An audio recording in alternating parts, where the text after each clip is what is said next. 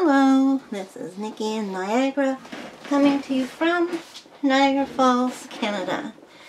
And today we are going to take a look at Minuet de Bonheur by Kanoko Egusa.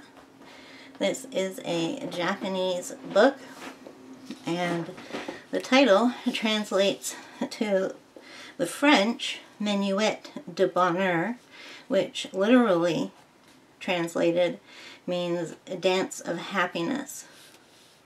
And I supposed if we translated that into everyday English, we would say happy dance.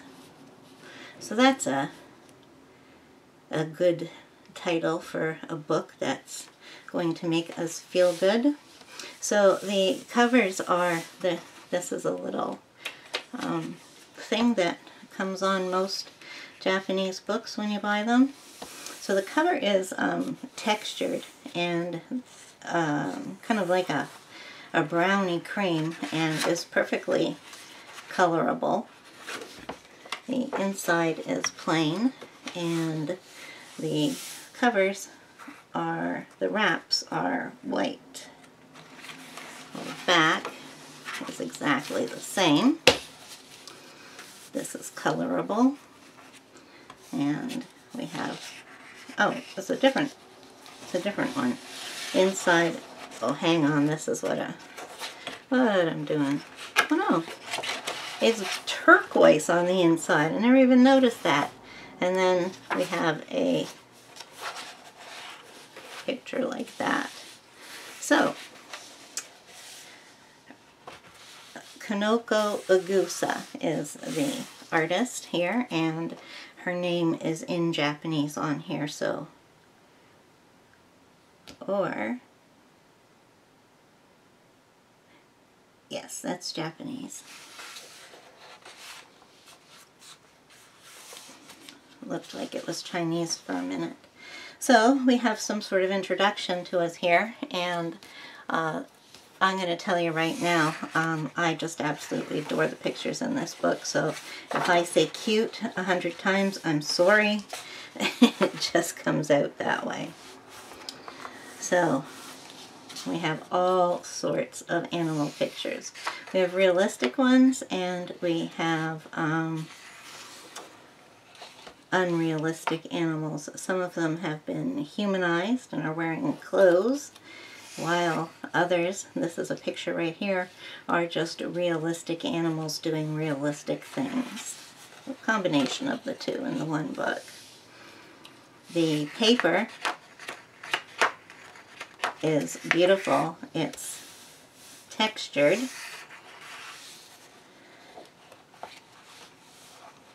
And it's not the thickest paper. I've found thicker paper than this in Japanese books, but it's good quality paper. Now, one thing I'm wondering about here is the spine. Yeah, the spine is going to have to be broken for this to lay flat, because it's just glued binding. Yeah, so that's a little annoying, because, I mean, this is a double-sided spread, and the picture just goes straight across. And you're going to have to, like, break the spine there, but after some use, it should be alright.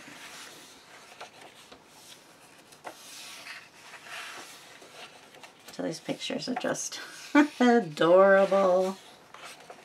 I haven't colored anything in this because I just got it last month.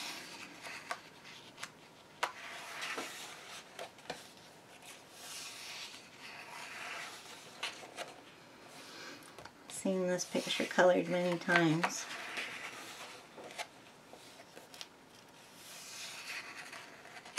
It's just fruit with some crepes.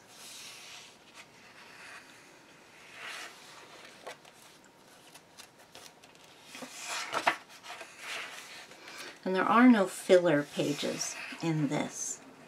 All pages are significant.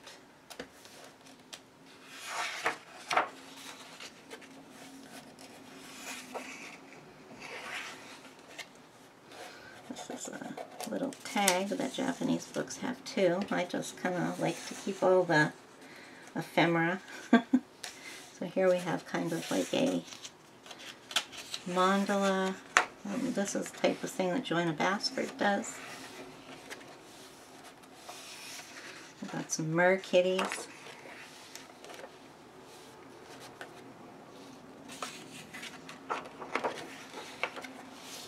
Oh, there's a Halloween picture. There, so now we've come to a point in the book where it lays flat.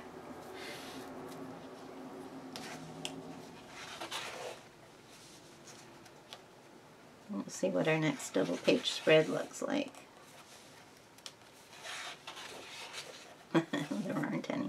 So there's a Christmas picture.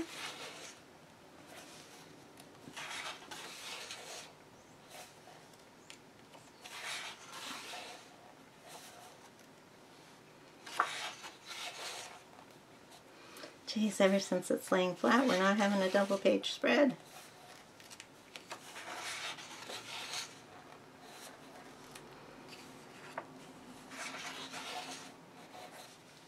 Now, we could consider this as a wallpaper page, but it has a very large repeat. Or does it even have a repeat?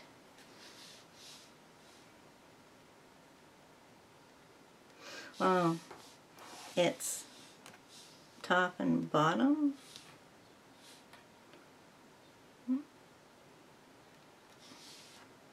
No, there is no repeat at all.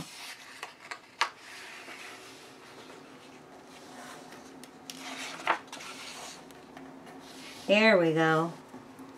Here's a double page spread. And that works across the pages really nice.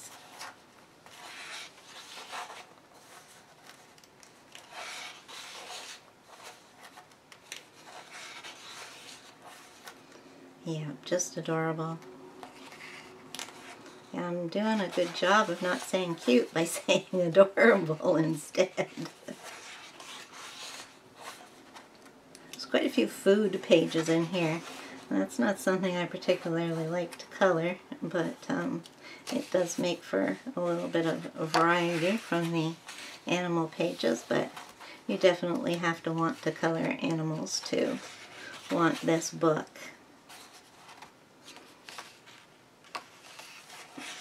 And then most Japanese coloring books have a section at the back where it has some useful item.